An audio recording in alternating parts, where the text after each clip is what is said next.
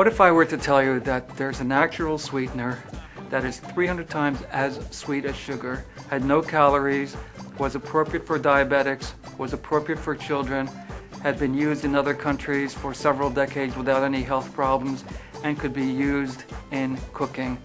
My name is Dr. Ray Sahilian. I'm going to talk to you today about Stevia, a natural herb that you and your family can use as an alternative to artificial sweeteners.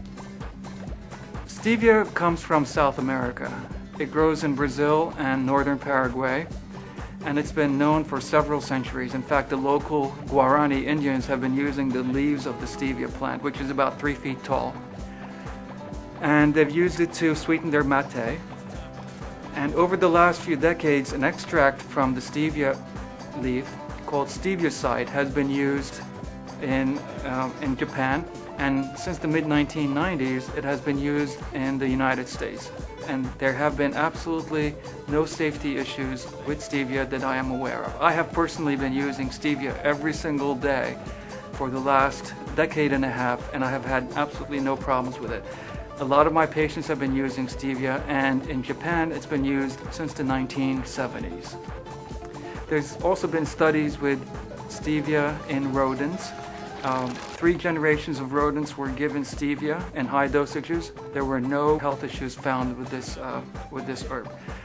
Now, over the last few years, stevia has become more popular, and I do believe it's going to become one of the most popular natural supplements available, natural sweeteners available in this country. And it comes in several forms. It comes in stevia packets, and it comes in liquid. So basically what you can do is you can take the liquid and drop 2 or 3 drops in your morning coffee and your morning herbal tea, and you can even make lemonade. Children will love lemonade made with stevia.